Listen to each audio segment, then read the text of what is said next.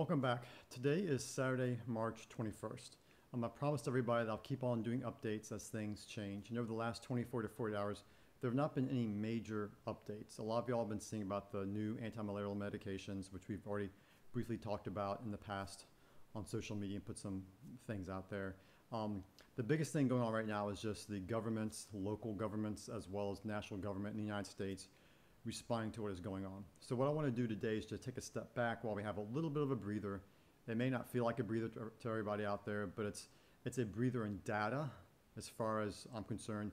The numbers are continuing on their current trajectories and not a lot's changed. So the step I want to take back is just to kind of go back, to the idea of boosting your immune system. How do you boost your immune system? And from a functional medicine or an integrated medicine perspective, that is a multimodal, diverse, it's a very, very big topic. One of the concepts in functional medicine is that everything is interconnected. Everything connects with everything else.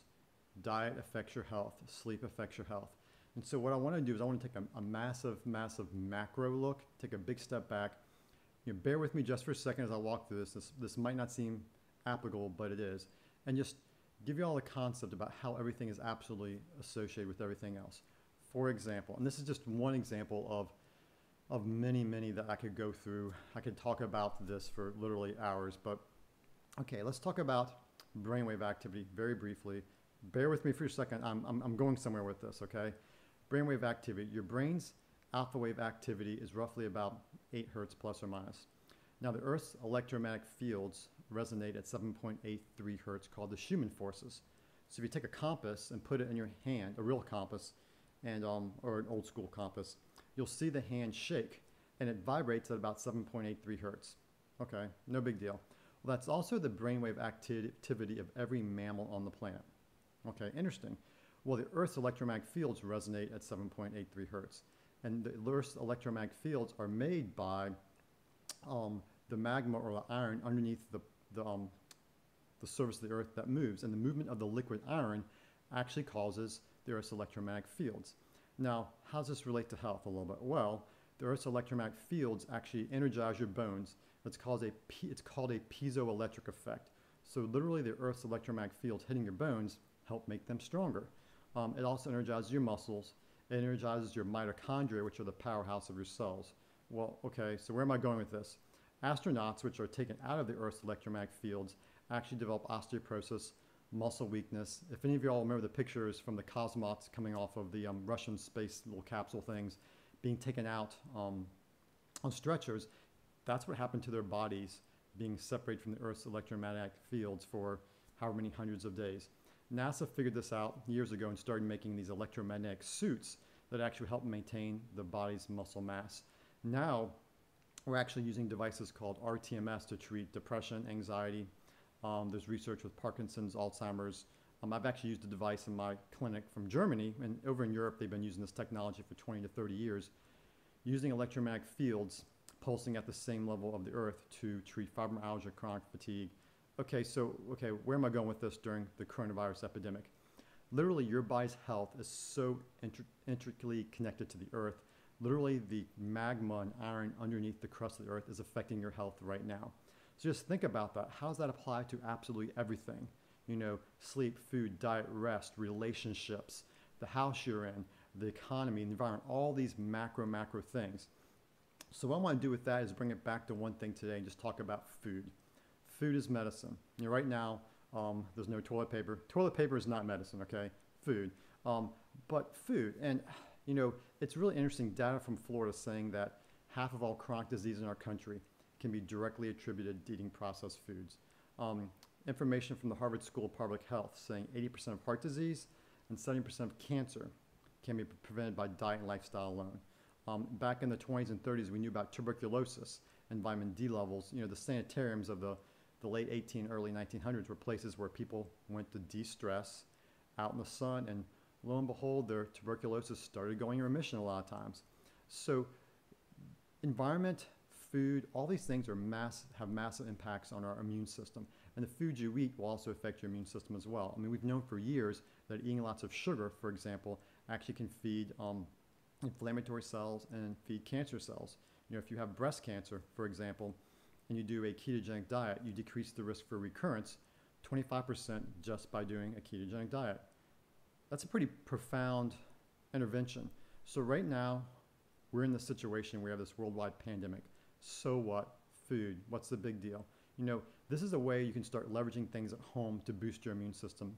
The reality is the peak in this, I'm in Virginia, the United States, the peak in this is probably, depending on what you look at and read, anywhere from 9 to 13 weeks out right now. And that means we're at the beginning of things, and right now with the quarantines and everything, we're just trying to figure out what we're going to do over the next 1 to 2 to 3 months. This will probably surge again in the fall. Things you do now and you continue can have a massive impact on your health. So right now, looking at real food, you know, how do you eat your food? Sitting down as a family to eat food, if you have like 3 meals a week as a family, it decreases your children's risk of being criminals, of getting involved with drugs, dropping out of school, affects their risk for chronic health in their adulthood. Just eating 3 to 4 times a day as a family. Well, guess what? We have a big opportunity to eat together as families 3 times a day now or more. The kind of food you eat, it's very interesting. There's a Polynesian culture in the Pacific that 80% of the population smokes. So crazy smoking. But it's a more like rural agrarian culture. They eat what they can catch out of the ocean. They have close family ties. And there's almost no heart disease and no cancer in that population.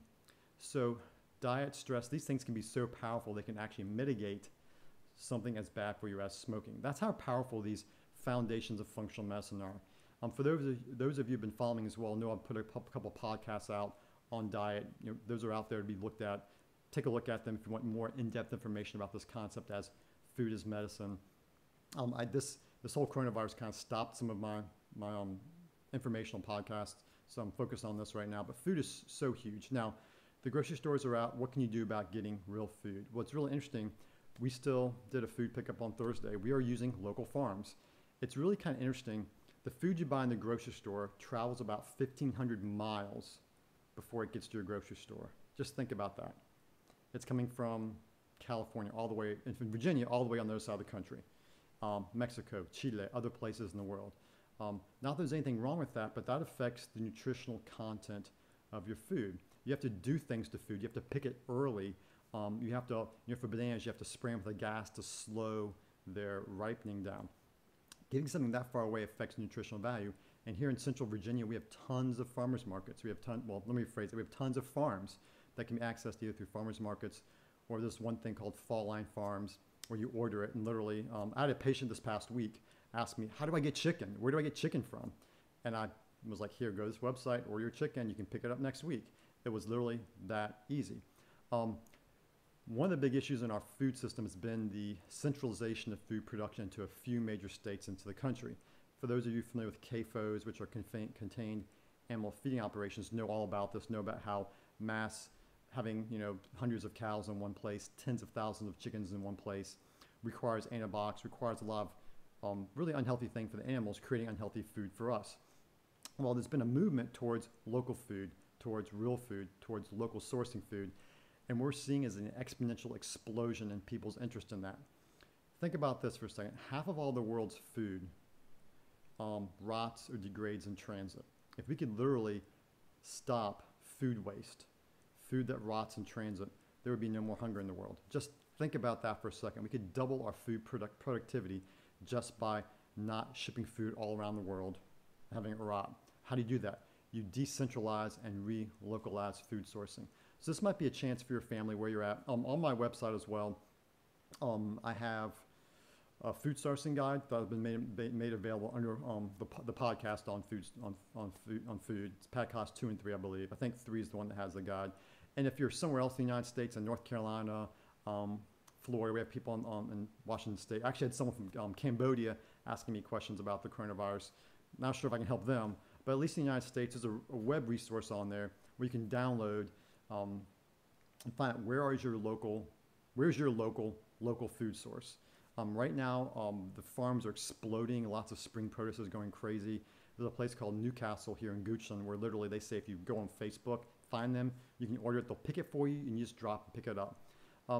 Look at this as an opportunity. I've been talking with patients this week as well about this is an opportunity for us to reground and resettle ourselves. We have going here to there for all your kids' sports practices, going to New York for your kids, all your kids' arts and audition things. We're forced now to refocus on ourselves, refocus on our family, refocus on our children.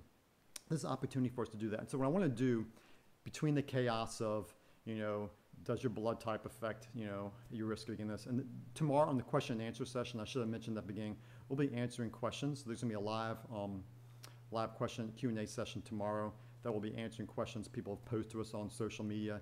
And then when we finish that, if there are additional questions, we'll answer those as well. We're going to keep on doing that. But interposed when there aren't crazy, there's nothing, in my opinion, in my humble opinion, that requires update as far on the medical side. I just want to come back and say, what are things that can empower you to take care of yourself and your family now? Because there are a lot of things you can do. Food is one. Again, the website has lots of good resources on that. Find what your local source is. We'll talk about sleep. We'll talk about exercise.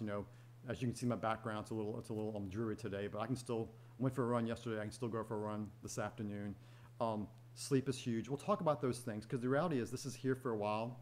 And even if we abate this now, we'll have an upsurge in the fall. And those are things that I've been talking about, again, on these videos. I'm getting lots of questions in regards to that as well. Please look at the videos. There's so much information I've done to date. I don't know how many hours we've done to date, but we've done probably, 10, 15 videos talking about this. So lots of good information out there. But again, find a reliable, dependable source of information and stick with it. Literally, as I was scouring the stuff yesterday, I was almost getting anxious looking at all the craziness, looking at all the craziness, and just had to recenter myself and go, what's most important for my wife and myself? It's, them hunkering down at home. I still have to go out and take care of patients. So I literally have separate clothes, a separate entrance. I walk through the house. How can I keep my people safe while I do my job? How can you keep your people safe while you do your job as a mom, dad, brother, sister, cousin, community person, whatever? This is a time for us to become more human. I have a theological degree as well, and so a lot of what I do is thinking about implications of stuff. And one of the implications of society, and this is something I may talk about later on as well, is one of the implications of technology in society is we become less human in many ways, become less connected. So we try to create artificial means of connection, like I'm doing right now with social media and video. We become less dependent on others and more dependent on technology and become less human in many ways. And this is just forcing us to focus on the things that make us human: relationships, interaction with those around us, our family first and foremost, those close to you. And these are some things we'll be talking about as well. I'm looking at this as an opportunity for us to reconnect with ourselves, the world around us. And again, something else I'll probably talk about a little later on is when we have major things like this, major disasters. Now, I'll give you a little teaser for it, actually. If you look at the Greatest Generation, and those of you who know who the Greatest Generation was, those were my grandparents, my wife's grandparents. One fought in the Japanese front and one fought in well, he was in India, but different front in World War II. My grandfather was in World War I. And one of the effects of World War I was the kids that were born during that time had their parents go off and fight, the war to end all wars. They came back and were faced with the Dust Bowl, with the Great Depression. That changed that whole generation's perspective, waste not, want not, to become the greatest generation in American history, the generation who literally went around the world to protect our freedom and then came back to build back our economy. There's going to be some kind of change in the generation that's going through this right now. How can we engage that, realizing it's going to happen? There was a change in the generation with 9/11. There's a change with the crash, the 2008, 2009 economy crash. How is this going to change our culture and our society? How can we engage it now to have it make us better people, better individuals, better connected? Those are things we'll be talking about in between the news, okay? Of course, I'm a medical doctor. I'm a clinical researcher. I have 3 different practices, which 2 are not really doing a whole lot right now. But the point is that how can we engage those around us and become more human? And if that resonates with you, awesome. I'll be talking about that between news updates. I'll be talking about between some of the numbers updates and Q&A sessions. So hopefully I can give you all some actionable, useful information. I'm getting to the 15-minute mark, so I'll stop there. But have a great day. Stay safe. Stay well. And hopefully we'll see you all tomorrow at the Q&A session. And if not, later on. But find reliable information. And for some people, this means just disconnecting, and just maybe step away for the weekend and just have a time to kind of gather yourself. So take care, and we'll talk to you soon.